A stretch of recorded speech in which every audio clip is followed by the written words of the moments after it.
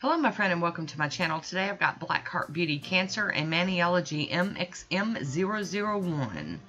Today I'm going to try something that I saw Miss Nora do over on NAQ 57. I am using this Burt's Bees Cuticle Cream and a brush to apply it on my nails as a peel-off base. This is a test. Stay tuned. We'll see if this works. I'll have to give you an update at the end of the video or maybe next time or down in the description box to see how well this worked. So I am applying this to all of my nails just using a brush. I saw Nora do this last week and I could not wait to try it. I will leave a link to her video down below if you would like to go check it out and see where she learned how to do this. You know, this thread, sometimes you end up finding other channels to watch and people to learn from. So I thought this was really interesting and I was really excited to try it. It goes on real nice and smooth. I'm looking at it like it's a good thing because it's, you know, you're getting that cuticle protection all over that nail, and it's, you know, like a treatment for your nails. So I will be applying my Nailtiques Formula 2 over the top of this. Since it is a peel off, I have learned that the thicker my manicures are, the easier my peel off will be later. So there we go with that. Here's the skull bottle. This is the Blackheart Beauty Cancer, and it is from the Zodiac collection. And I'm going to cap my free edge real quick here. Do that first before I do my first coat. This is another one of those polishes that Miss Shannon sent me. She knows that I'm a Cancer because we're like Cancer buddies. We're both Cancers, and she knew I needed this polish in my life, and she was so right.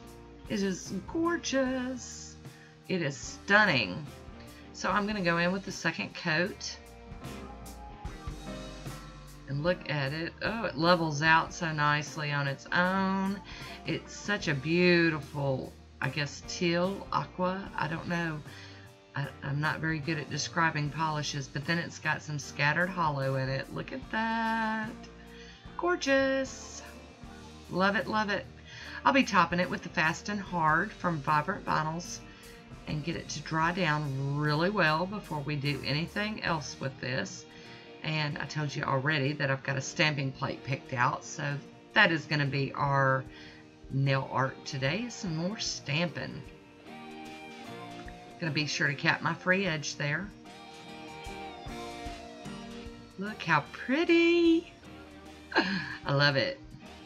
So we're going to use this Maniology MXM-001 plate. This was from one of my Mani and Me boxes. I am going to have to peel that blue film off real quick and clean that plate with some acetone. I'll be using Nicole Diary NS04, the silver, and Nicole Diaries NS07, the baby blue, my AliExpress stamper, and that Beauty scraper. So I'm going to go in and I'm going to stamp this one out first in silver. And I'm only doing 2 nails today. I'm doing my ring finger and my middle fingernails. Trying to get that kind of centered. It's kind of hard for me to tell.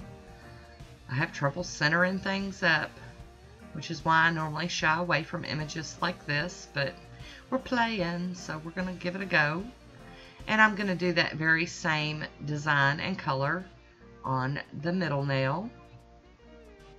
See if I can line it up. There we go. So there we go. We've got the silver ones down, and now I'm going to go in with that baby sky blue and do that right over the top, kind of offset from the silver stamping. Did pretty good. Pretty proud of myself. And we're going to clean that plate off again with some acetone and do it again for the next nail.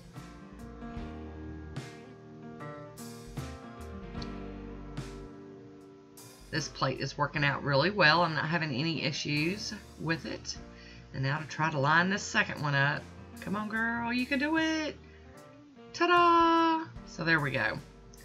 So I'm going to go in with a piece of tape and try to get up some of this excess from around my fingers. And it's coming up pretty good. Not perfect, but I'll take it. There we go. Push down. Just get as much of it up as I can before I move on to my other cleanup with the acetone and a cleanup brush.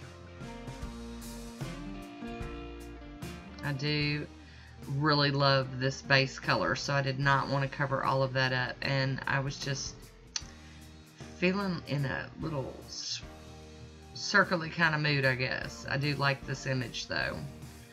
So I am cleaning that up with my acetone here real quick, and I do have some of that acetone additive in here, which keeps it from drying my skin up just too much. I'm sold on that additive stuff. I use so much of the pure acetone, and I don't want it to be too harsh on my nails and my cuticles. So I'm going to top this one with some of the Born Pretty Smudge Free Top Coat, and once it's dry I will be topping it with my next top coat. So there we go. I'm going to be using the Fast and Hard again from Vibrant Vinyls today. Seal it all in.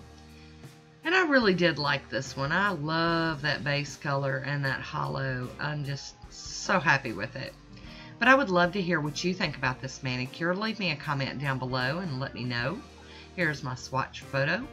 And that is it for today. I want to thank you for watching. And until next time, be good to yourself. Talk to you soon.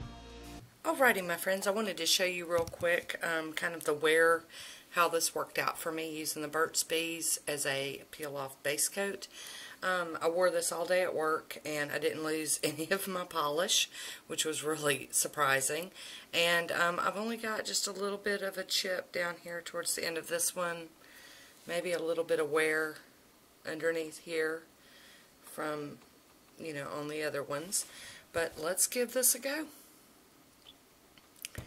Just got my little cuticle pusher, and I'm just trying to pry up the edge.